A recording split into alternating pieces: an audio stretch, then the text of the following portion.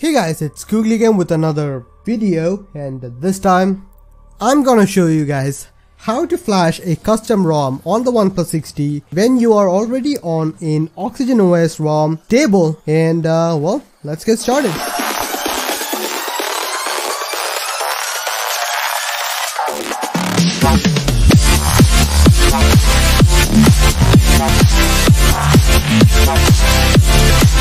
So guys, that time is here. Oxygen OS is the primary ROM for the OnePlus 60. Many people will be on Oxygen OS if they are planning on trying out a custom ROM for the first time. So here is a method which I use personally, and it's been working really well for me. Now, quick disclaimer, this is the way I do it. There may be other methods available, there may be other techniques, but this is how I flash custom ROMs, and it has been working really well for me. If you want to follow this, fine. If you don't, well, that's fine either. And also, do not attempt to do this if you're unsure of it. I'm not going to take any responsibility for it. You have to do that yourself. I'm just going to show you guys what I feel is a very easy method. So let's get started now. First of all, let me tell you guys what all you need. First things first, I'm going to assume you already have a OnePlus 60 with unlocked bootloader. If it is not unlocked, you will have to see the guide for it. I will provide the link in the description below. Do check that out. You will need to have an unlocked bootloader device with TWRP recovery. I'm using 3.3.02, which is the latest version, unofficial. So these are the prerequisites which I request you to have. Now, depending on how you are going to flash the device, because the latest version of TWRP recovery doesn't really support encryption. If you are going to flash it and after reboot it's going to keep it encrypted, you won't be able to access your internal storage. For that, you will need either a USB Type-C OTG thumb drive, or you will need a PC like this one with ADB and fastboot. It's very simple. I'm pretty sure you will already be aware of it if you have a unlocked device. If you already have all of this, pretty good. Let's go to the next step. You will need the files required. Now, these are all the files which I normally keep. Now, I'm using a USB thumb drive with OTG support to flash all these files. These are all the files which is required. Now, you will need the full zip of the stock Oxygen OS stable release. So I'm using 9013 version. This is the full fat 1.62 gig version. You can find that here. You can download it from this page. Also, links in the description. Apart from that, you will need the TWRP recovery project Fahita installer.zip. For that, you will go to the TWRP recovery XDA page. Again, link in the description. Just follow that. You will have to download the installer zip.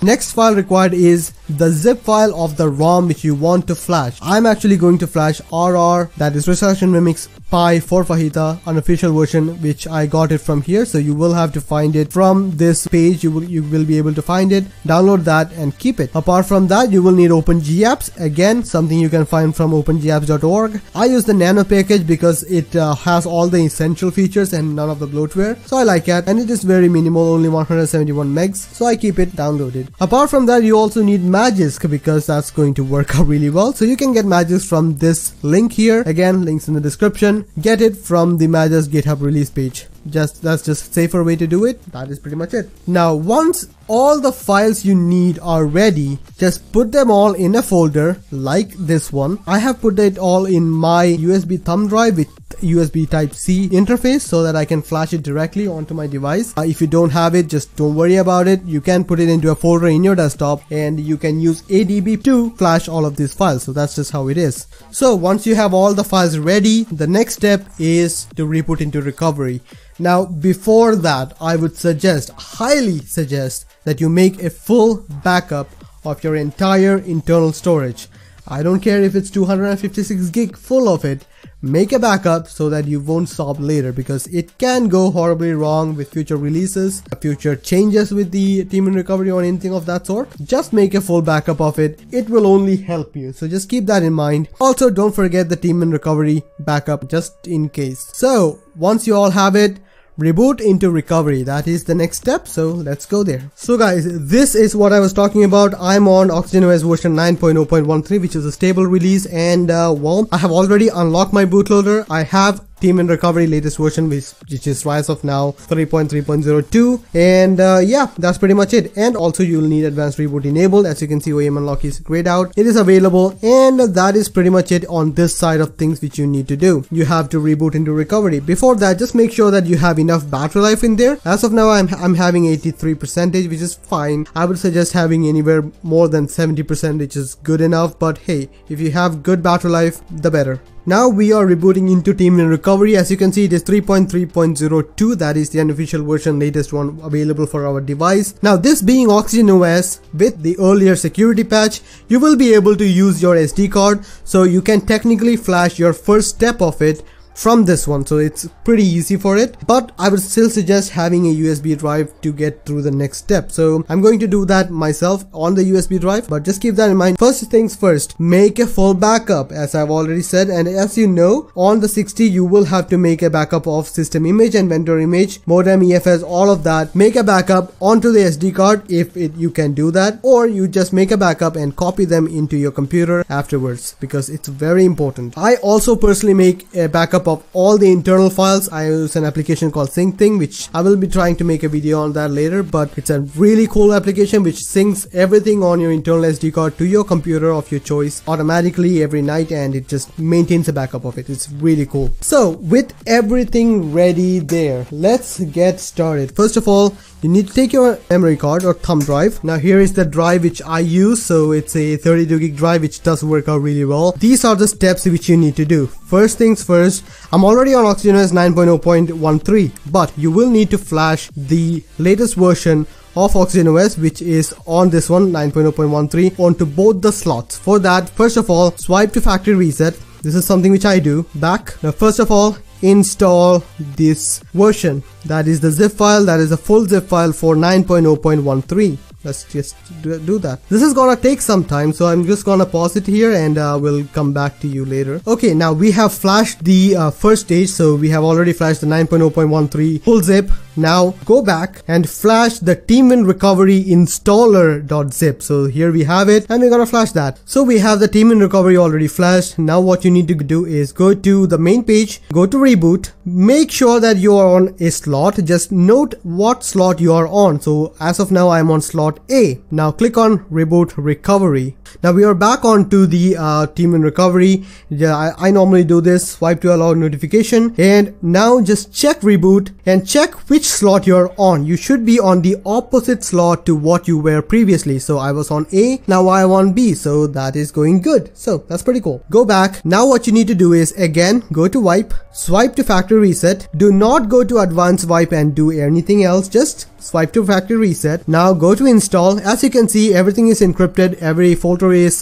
jumbled up. That's because the encryption keys are not available, and Team in Recovery is not able to read the internal storage. Don't worry, that is the reason we have the SD card or the OTG thumb drive. Go to select storage, select the USB storage, flash the Oxygen OS full zip again. So that will flash it to the other slot which we flashed from earlier. So swipe to confirm flash. This will take some time. So now we have flashed the Oxygen OS full zip package a second time to the second slot. Now go back, flash Team in Recovery again, installer zip again, just because, well, how the Oxygen OS and new ROM packages are built, the recovery is actually mated to the boot.img, so just keep that in mind. That's the reason after every time you flash a custom ROM zip file, you will have to flash the recovery zip file installer. That just goes without saying now. So now we have flashed the Team in Recovery a second time onto the device. So we have Oxygen OS on both slots, and that is what is meant by flashing Oxygen OS on both slots. So this is the step till then. So we have Oxygen OS on both slots. We have our files ready. Now what we need to do is reboot. Just check the slot currently, which is B. Reboot to recovery again. We are back into recovery again. Swipe to allow modification. Just check the slot we are in. We are on slot A. A-okay as of now. Now until now was the prep work for flashing the custom ROM. Now comes the real flashing the custom ROM. Next step is go to wipe, go to factory reset. Again, do not do anything with anything else. You might be able to do something with the system, Dalvik and data, but I would suggest just keep it there. Swipe to factory reset, that is good enough. Just do it, just leave it alone. Now next step is actually flashing the custom ROM. So go to your USB drive wherever it is stored, and this is the zip file for the custom ROM. I'm actually using the RRPi from Louis ROM. So let's just get that done. Select it, swipe to flash. It's gonna take some more time now. So now the custom ROM zip has been flashed. Now what we need to do is again go back, flash the TWRP Recovery installer. This is the next step. So TWRP Recovery installer has been flashed, and now we can go back and we need to reboot to recovery again. Before that, just check out, this is the current slot now, and we have to reboot to recovery again. We are in slot B now, so far so good. We have already flashed the zip file. We don't need to wipe it again. So next up is installing GApps and Magisk. After that, after installing TWRP Recovery, after installing the custom ROM zip file, you need to install GApps. So I'm gonna do that now. Let's do it. This will take some time now. So GApps has been flashed, which is the latest nano package which I use normally. Next step is flash Magisk. I'm using the stable release, and I recommend you use the stable release also. The latest stable release is 19.2, so I'm just gonna flash it now. And just keep your eye out for this line: encrypted data, keep force encrypt. That's something which I always keep in mind, and also the line about that which says keep DM AVB variety, which is another thing which I always keep in mind whenever I do something like this. So Magisk has been flashed now, and well, that's pretty much it. All that's left now is to cross your fingers and hope it has all went down good. So now you can reboot the system, and hopefully it will go to a page which says Android, and well, let's see. Yeah, that is normal. It will reboot once because it just showed Android, and it is going to reboot now. And we are now in Resurrection Remix ROM. Unofficial, well, that's another story, but there you have it. That is the ROM installation guide from Oxygen OS to a custom ROM, and this has worked out for me for the last couple of months now. This is the first part of a 3-part series of going from Oxygen OS to a custom ROM. Then the next part is gonna be custom ROM to another custom ROM, and the last part, which I still haven't solved yet, is custom ROM to Oxygen OS ROM without losing the encryption and all that. So stay tuned for that, because that's gonna be coming soon enough. Hopefully this video, I'm going to speed up the video just because the first boot is gonna take a lot of time, so that I just want to show you guys it is working just to have a credibility, and also to check myself, because I don't want to throw out a guide there which is not going to work for people. So yeah, I'm gonna speed up. And there you have it, guys. Resurrection Remix is on, it's done. So I'm just gonna start setting things up. So yeah, Wi-Fi is working, VLT will also be working once I get the signal for it. That is pretty much it in how to flash a custom ROM onto the 60, AB partition and all that. I believe this is going to be the same with an AB partition phone, so nothing much of a difference. But again, here it is. Do let me know what you think of my method, and hey, if you know of a simpler method, you can tell me know of that. I will link in the description guide on how to flash zip files using ADB, because I couldn't show you guys here, but if you want to see that, there will be a link in the description showing you how to flash using ADB push. So hopefully, even if you don't have something like this, which this is a great godsend. If you guys are someone who flashes custom ROMs or flashes stuff frequently, this is a very useful little tool. You can also get a USB OTG kit like this one, which I do use, which is USB Type-C to a normal USB. So you can use any thumb drive. It's a very useful tool. So if you are anyone who uses root, unlocking bootloaders, flashing stuff, just get one of these, because it's just that much easier. So yeah, hope you guys liked the video. Please share, subscribe and like the video if you found it useful. See you guys next time. Bye.